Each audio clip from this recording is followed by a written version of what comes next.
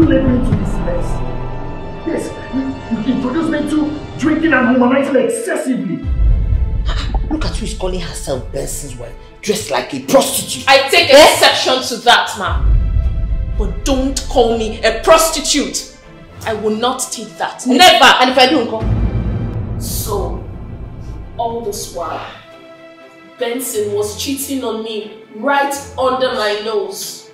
I hate it. Precious. I be HIV now.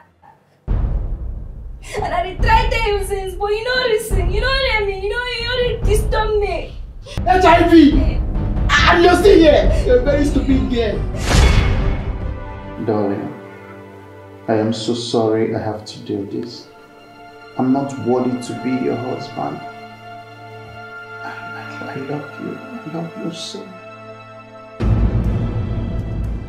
You witch! You succeeded in killing my son! You wicked and heartless!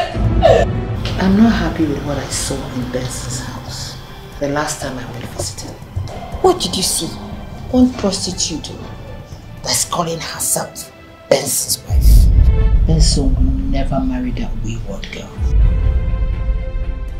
But if you go inside, if you check Oga for inside room now. Me? Yo, I don't go there. I don't want to go out. What they